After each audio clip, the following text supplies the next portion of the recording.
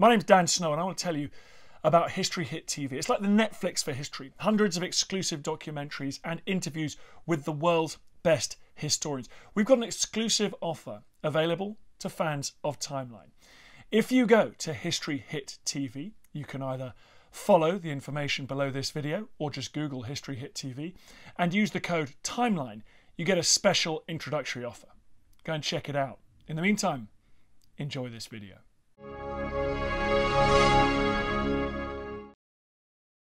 North Africa, 1943.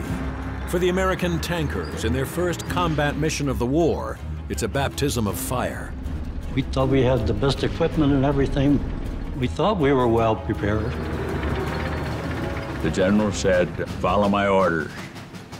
Attack." Against the German Afrika Corps, it's kill or be killed. Distance 500 meters. Tank at 12:30. Fire at will. Spearheading the German onslaught is Erwin Rommel, the Desert Fox. He would say, "It is your task to shoot. Shoot, shoot, shoot." The Americans' only hope is General George Patton. We felt if we had a man that had that much guts, well, we had better have some nerve too. The armies of two of the greatest tank commanders of the Second World War face off turret to turret in the Battle of Tunisia.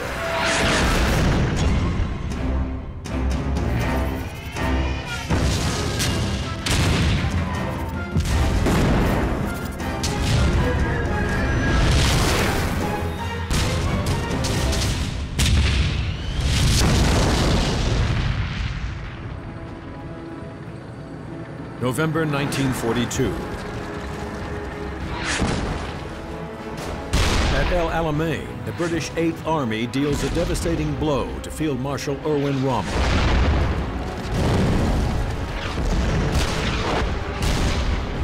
His once mighty Afrika Corps reduced to just 64 tanks.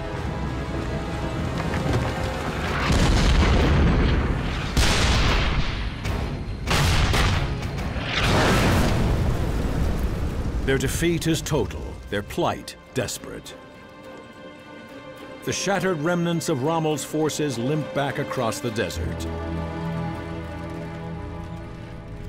Pursued by the British from the east, they retreat 2,500 kilometers to Tunisia, where they face an Allied force advancing across the mountains from the west, including the fledgling U.S. 1st Armored Division. Confident and cocksure in their first combat mission of the Second World War, the Americans come armed with the latest in frontline technology, the Sherman tank.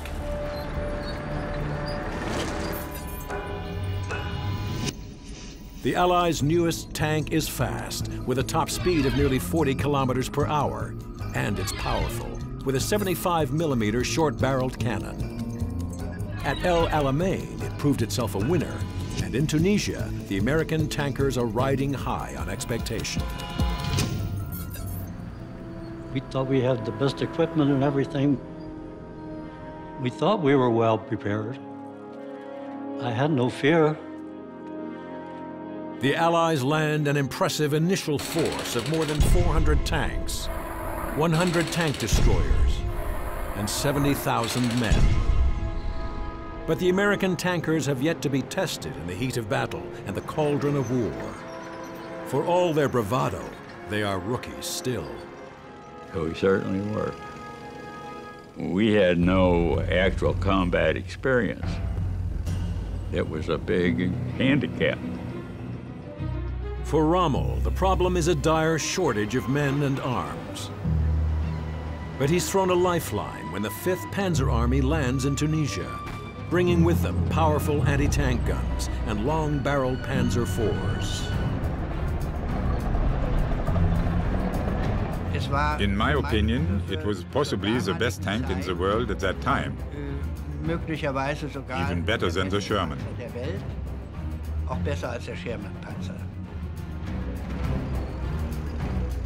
We were under the impression that we were definitely going to be superior to the Americans. Amerikanern überlegen sein werden. By January, the Germans field 300 panzers. over 100,000 troops and hundreds of anti-tank guns. The fate of Rommel and his tankers hangs in the balance. Whoever wins here wins North Africa. The battle lines are drawn in the remote mountains of western Tunisia. The Germans attack first, then dig in on either side of the Faid Pass, where they wait for the Americans to launch a counterattack, which they do on January 31st. Their plan, to engage the enemy in open combat. The general said, "Follow my orders. Attack." I had a lieutenant as my commander of the tank. Actually, he wanted to get more bars or something, and he said, "I'll go first," you know. So I was the driver, so we went out. You could see the Americans attacking from the front. We were just heading forward. We didn't know where the enemy was or anything.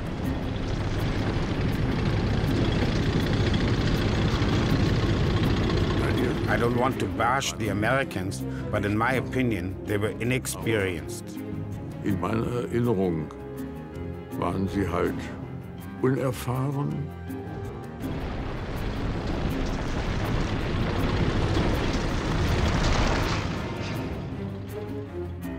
Our 88 guns were camouflaged well in the cactus grove. Kaktushecke. They enticed you to come through. And the Americans didn't see it. And then they opened fire on us. All die Amerikaner. And the Americans didn't stand a chance against the 88 anyway. The German 88 is the most lethal weapon on the battlefield. It has a 4.9-meter barrel and a muzzle velocity of 820 meters a second. With a clear line of view, it can destroy a Sherman at a range of more than 2 kilometers.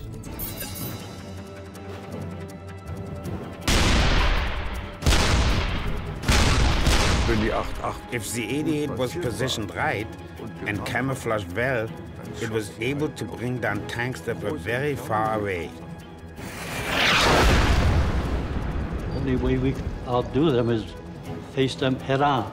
But if they get you from the side, we were very vulnerable. Well, sometimes you didn't even know where they were coming from.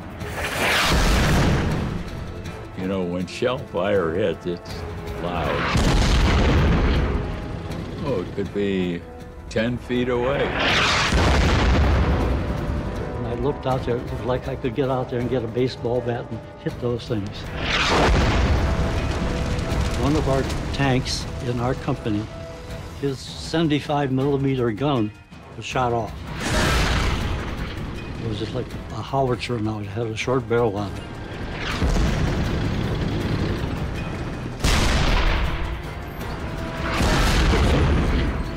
One after the other was brought down by the 88.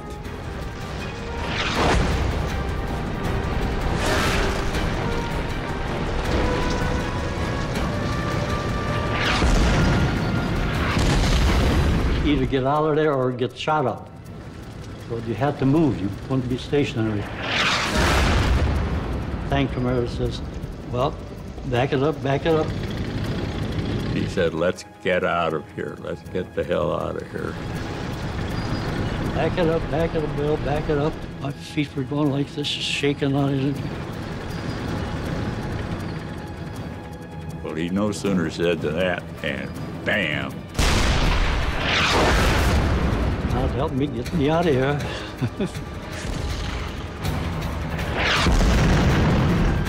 That was frightening. We brought a lot of them down, so the rest of them turned around and disappeared.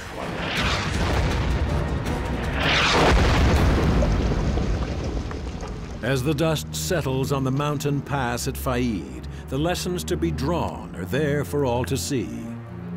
We thought we had the best equipment and everything, but we finally found out that we didn't.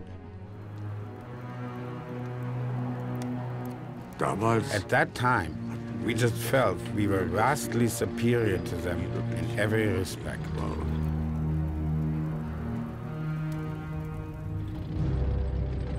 But it's a lesson that U.S. commanders refuse to learn. And just 2 weeks later, they will send their tanks down the pass once more. We just do our duty and follow orders.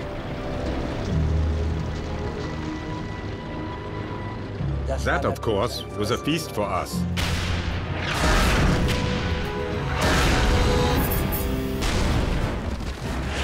November 1942. Rommel's Panzer Army meets disaster at El Alamein.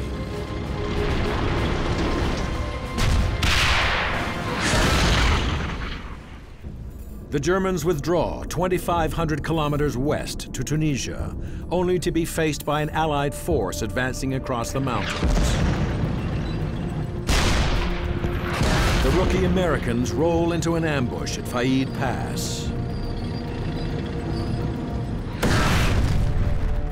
The German panzers advance up the pass and take up new positions at Sidi Bouzid, where the Americans launch their Shermans in another reckless counterattack. We're aware that the odds are against us from past experience. We're aware of that. No question. We don't feel, we just do our duty and follow orders.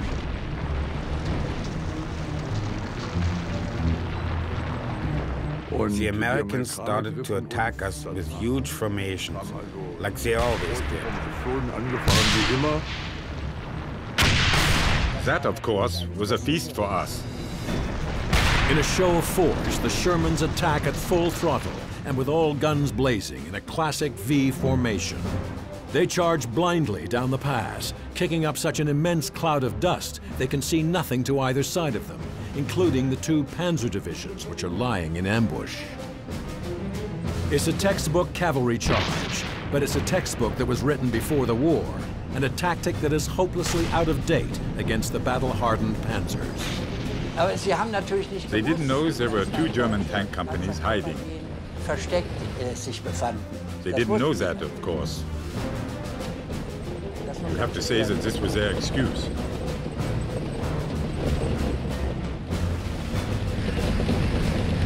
We had discussed on the radio that we let the Americans approach as much as possible.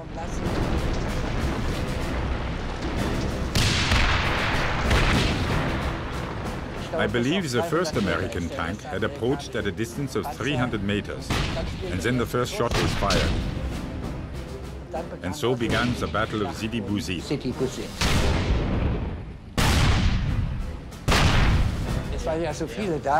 There were so many that we didn't have time to discuss who is targeting which tank.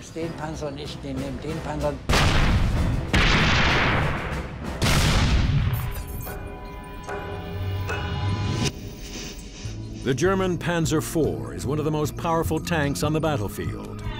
At a range of 2 kilometers, its 75mm long-barreled gun can punch through a Sherman's armor plating. At a fraction of that distance, it will blow a Sherman tank to pieces. It was a gun with an unbelievable speed. Our shells would go on a thing like the trajectory. Well, the Germans went right straight through.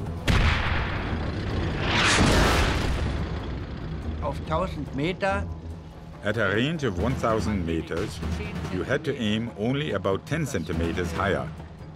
Other than that, you could just use it as it was, because it shot the shells at a very high speed.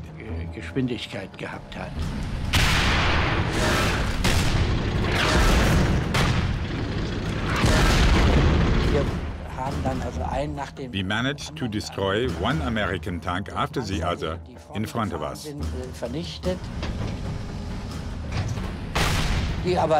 But of course, they fired as well.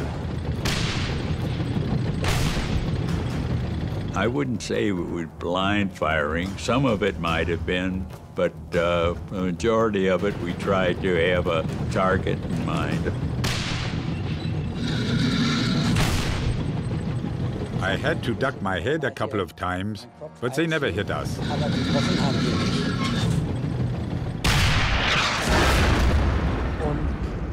The American tanks that were following further behind saw what was happening and obviously didn't think they had a chance and tried to escape towards the north.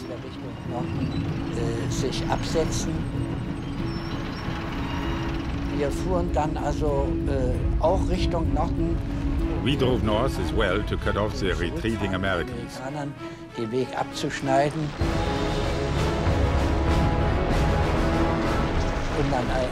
And then there was a duel between the Sherman tanks, which lasted for just a matter of minutes.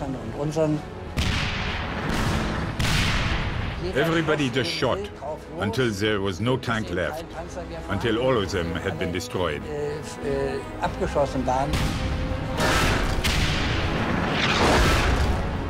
The last tank was maybe 2 kilometers away. And I was able to take down this one as well.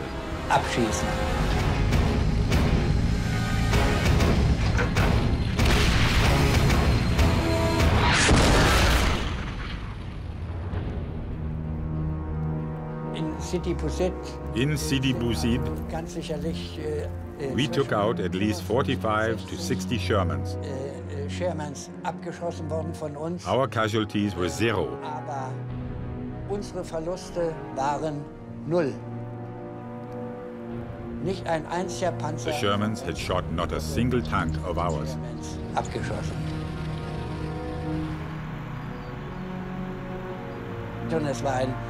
And it was a scary scene to see all these burning tanks in a small area. In relativ kleinen Areal.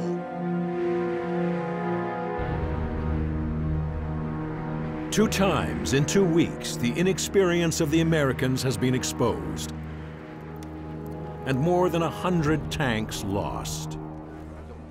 With his enemy on the ropes, Rommel comes up with a daring new plan: to drive a stake straight through the heart of the American position and eliminate them once and for all. Tunisia, February 1943. Tanks of the U.S. 1st Armored Division charge blindly down the pass at Sidi Bouzid. For the Americans, it's a disaster. For German Field Marshal Erwin Rommel, it's an invitation to finish them off for good.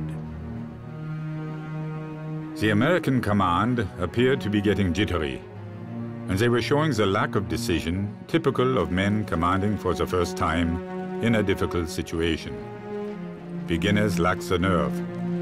I wanted to push forward with all our strength and strike on deep into the Allied rear.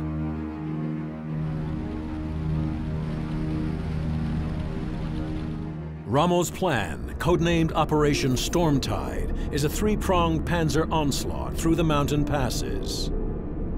And at the epicenter of the battle is a name that will become infamous in the annals of American armored warfare: Kasserine.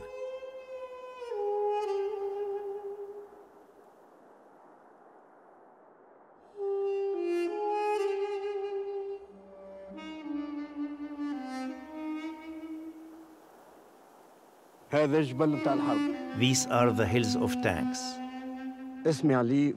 My name is Ali Ammar, and I remember the war. Here in this place, there are a lot of dead bodies. This is my land, and every year we find bodies.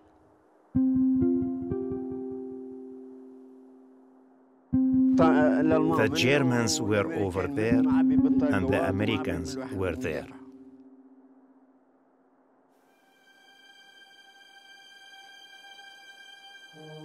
This land is where the battle took place. This mountain was the most important place during the battle. February 1943. It's a battle the Americans are not prepared for.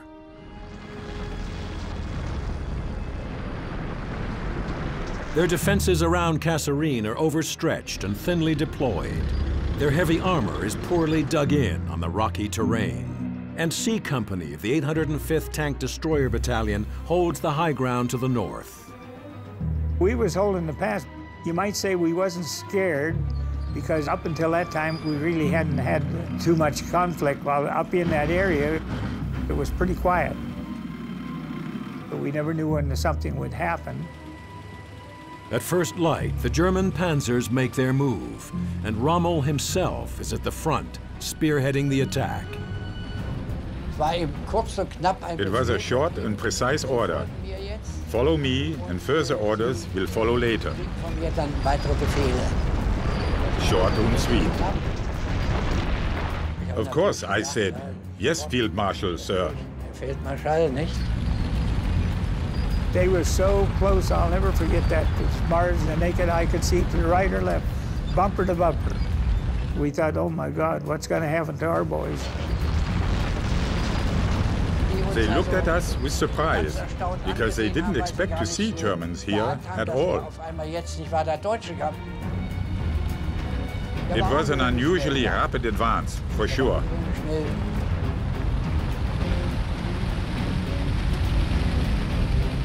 When we saw them, I'll tell you, it put the fear in you right off the bat.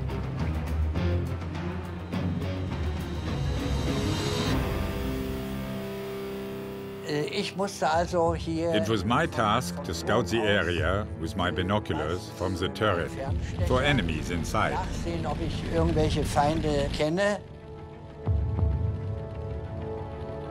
Then I told my gunner, turret at 12:30. And then to my loader, load the armor-piercing shell. Range 500 meters. Tank at 12:30. Fire at will. Automatically, the charging gunner would reload with another shell. This was all a matter of a couple of seconds.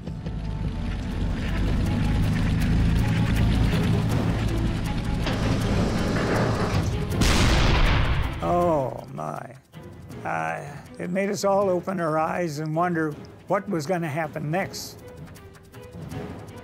American tank at 2 o'clock. Armor piercing. Fire at will.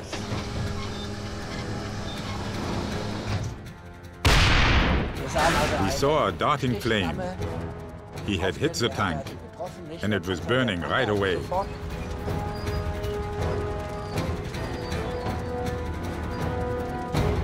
On the left side, we suddenly saw 8 American Sherman tanks. Right away, we took position.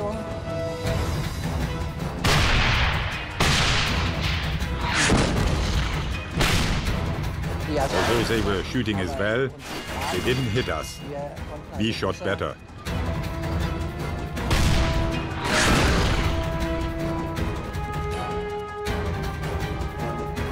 You're scared, but you're only thinking of one thing, is survival. So we had several of the guns set up and start shooting down the Germans.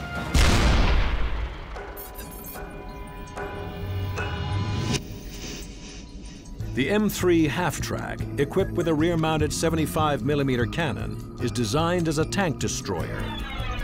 Lightly protected, with just 16mm of rolled face-hardened steel, its only means of defense is to attack. .75 would hit the German tanks, and it was almost like taking a match and striking it. .75 would hit their armor, and it would just ricochet right off. We couldn't penetrate. You just gotta hope you're doing the right thing and doing it as fast as you can. Outgunned and outnumbered, C Company is cornered with its back to the mountain. The tank destroyers are about to become the destroyed. The enemy was real close to us. We was all wondering what to do next. All we could see is that steep mountain. we was more or less trapped.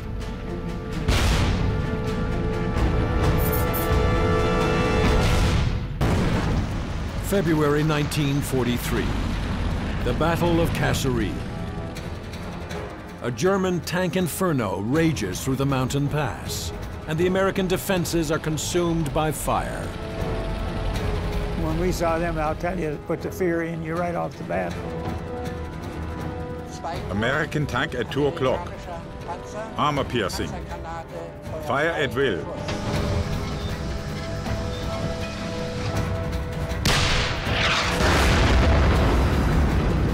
Oh, my. It made us all open our eyes and wonder what was going to happen next. C Company of the 805th U.S. Tank Destroyer Battalion is trapped, caught between the mountain and Rommel's unstoppable panzers. The enemy was real close to us. We was more or less trapped.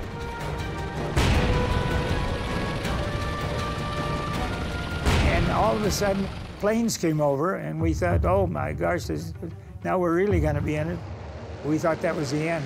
Thinking it was German planes. It was going to be Custer's last stand. And all of a sudden, we'd realize they was Americans, that they started to strafe the Germans, and they swung up over us, and when they did, they had their wings rocked back and forth and followed one another over the top of this mountain. Somebody said that they're trying to show us that we can get up over that and get down over the other side. There's a pass up there, sort of just follow that, and we can get out of this position. So then we immediately started, everybody going, get over the hill. You could see it looked impossible, but some of us made it, some didn't. Over the next 3 days, the Americans retreat over 100 kilometers. With more than 6,000 casualties and the loss of more than 200 of their armored vehicles, it's another defeat for the inexperienced and overconfident Americans. Our commanding officers were not knowledgeable. They didn't have the experience either that was required against superior forces. But despite the victory at Kasserine Pass, Rommel's position is still perilous. His enemies are on all sides. With the Americans reeling to the west, he turns his attention to the British 8th Army in the east. And on March 6th, he spearheads another shock attack, this time through the desert at Medellin. We drove from the pass through the desert at high speed, creating a huge dust cloud behind us so that you couldn't see anything behind us.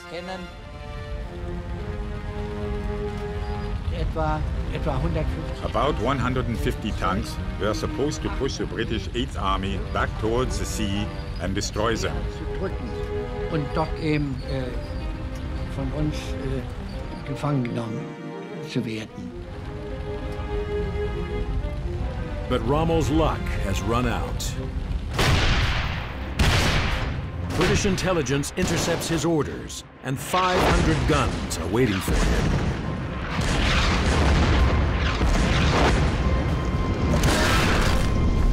Non-stop shells hitting in the front, the back, to the left, to the right.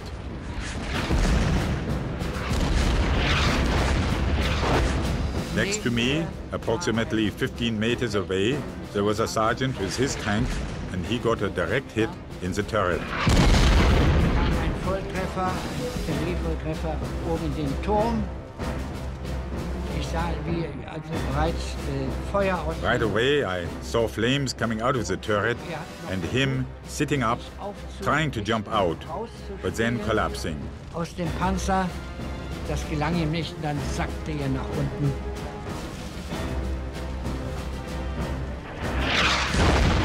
Dann war vor mir in front of me was company commander von Schlieffen, and he got a direct hit as well. Kam also auch Volltreffer. Blinded by the sand, the German panzers are sitting ducks, unable to engage the enemy because they have no idea where the enemy is. 4 hours, all I could see was sand, sand, sand, spraying on all sides. Sand, aufspritzenden Sand nach allen Seiten. You couldn't see to the left, nor right, nor front. You couldn't see anything at all. Nicht möglich.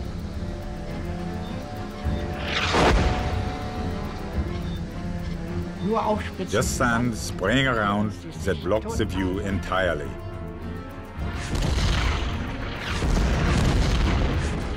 Wir standen. We were standing there. It didn't make sense to go anywhere. I was standing on the same spot for 4 hours and always hoping not to get hit by a shell. Die Rommelkiste. And Rommel's tank got hit as well. Ein Treffer. It had begun all of a sudden, and it stopped all of a sudden at 12 p.m.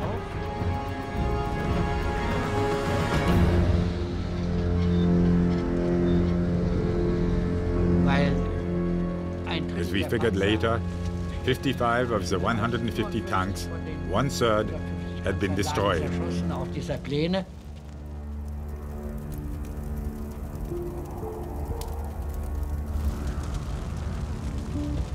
It was a disaster for Rommel.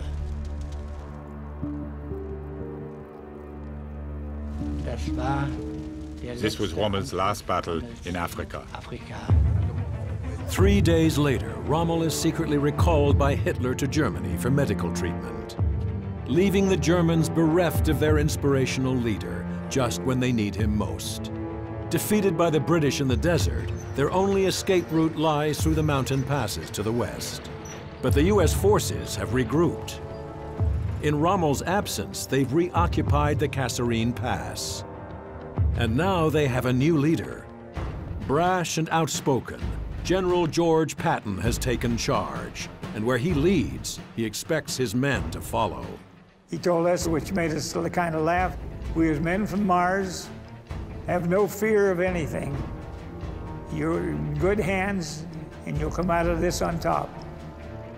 A confident boast by a confident general, whose mettle is about to be tested in the crucible of battle.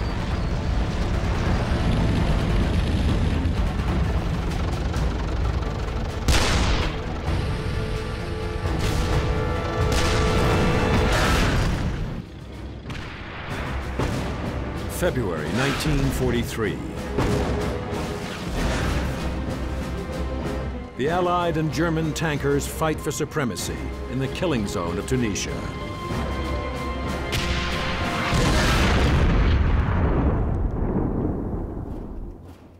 Humiliated by one defeat after another, the Americans are put under the command of General George Patton. His task? Transform an army that retreats into one that will stand up and fight. Patton would be right there hollering, go get them sons of bees, you know. We felt if we had a man that had that much guts, well, we had better have some nerve too. So that gave us a lot more confidence in ourselves, knowing that he depended on us. A reinvigorated American force reoccupies the mountain passes, tightening the noose around the German panzers and blocking their escape route at El Guitar. Here, Patton draws a line in the sand, beyond which the Americans will retreat no more.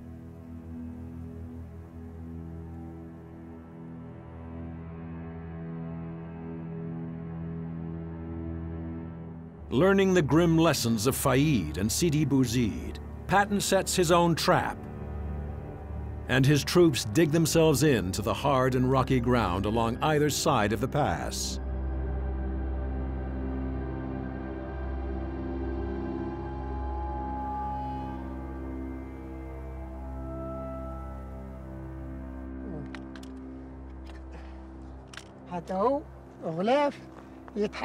This one is a leftover from a gun.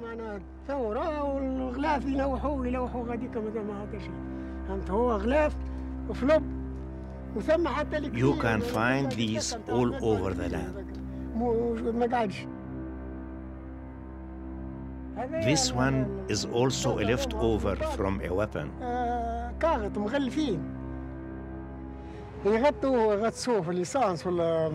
This is my land. I was 10 years old, and I remember it all.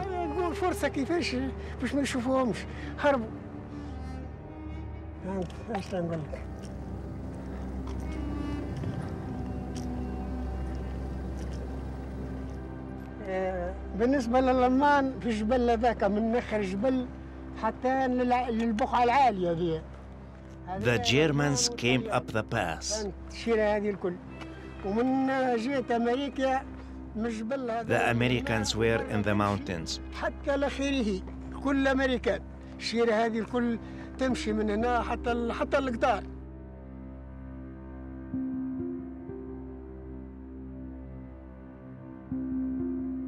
تسمع فيه حتى كيفاش يمشي. I remember the voice of the planes, the weapons. قوة كبيرة معناها حتى الوذان يتصدع.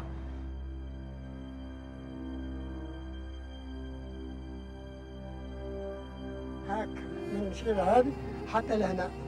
This is the land of war. هاك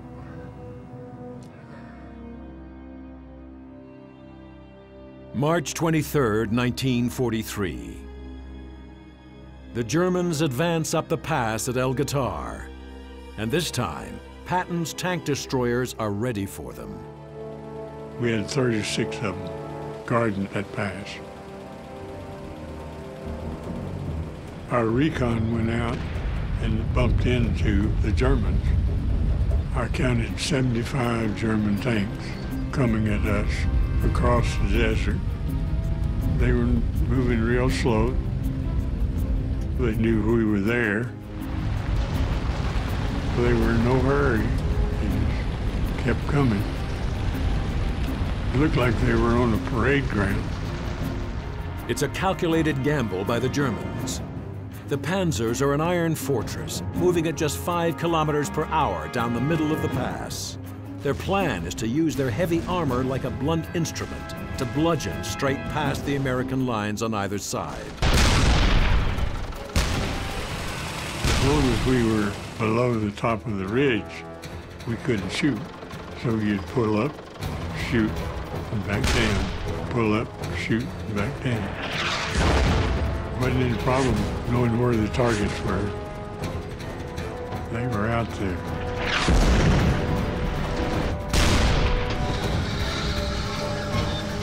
When you're on higher ground shooting down, it's a big advantage over somebody shooting up at you.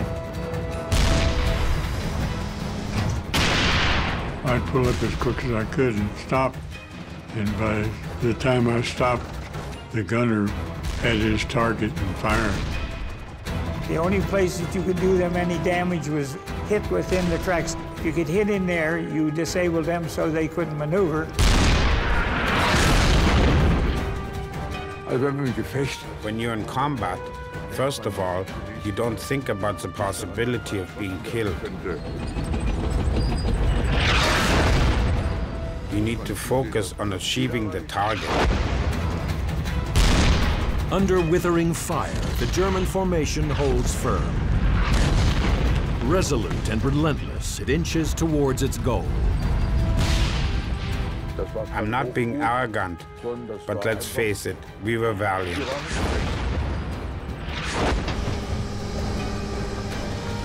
We were an elite troop, weren't we?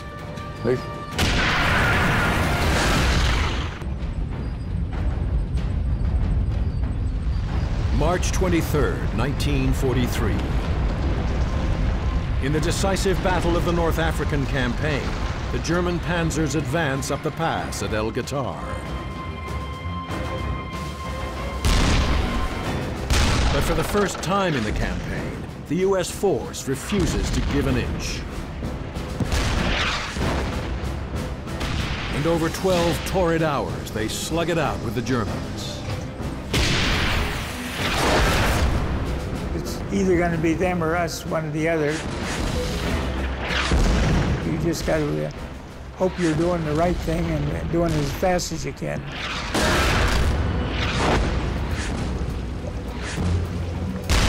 Kind of hard on the driver. He's sitting up not too far from the end of that barrel.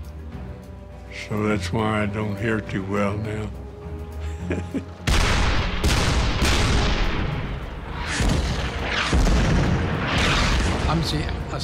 We were terribly frightened.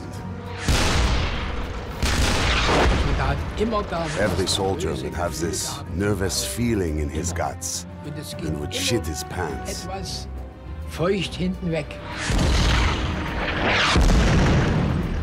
One of the things you had to admire about the German soldier was we'd knock out a tank, and the crewmen, if they weren't hurt, they would take their machine gun off the tank, ground mount it, and lay there and keep shooting.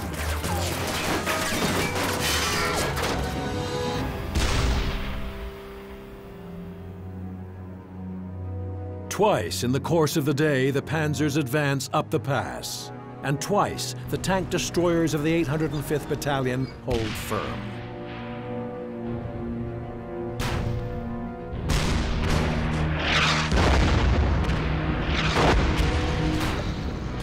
The losses on both sides are immense.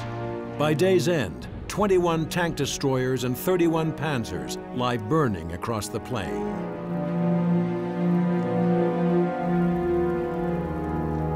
But the battlefield belongs to Patton, and the exhausted Panzer Force now has nowhere left to turn.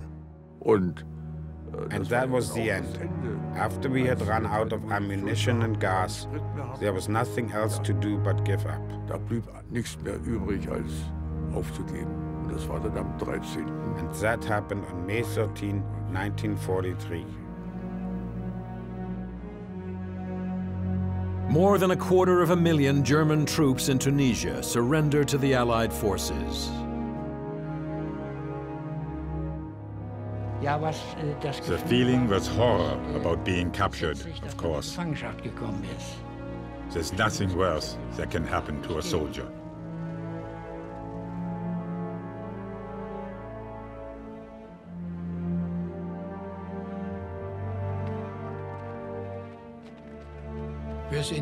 Until today, we are still proud to have been part of the Afrika Korps.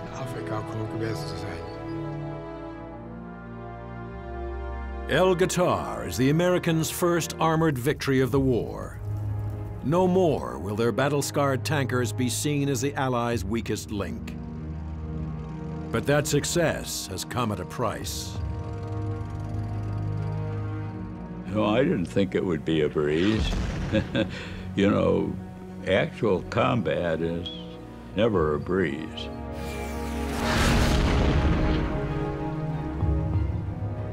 It's either going to be them or us, one or the other, so you get scared.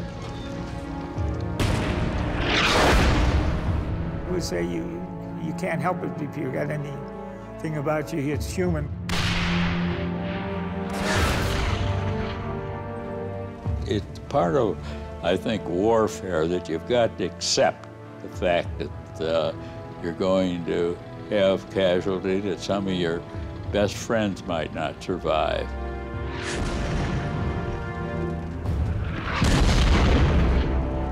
The Battle of Tunisia is the closing chapter in the story of Rommel's Afrika Korps.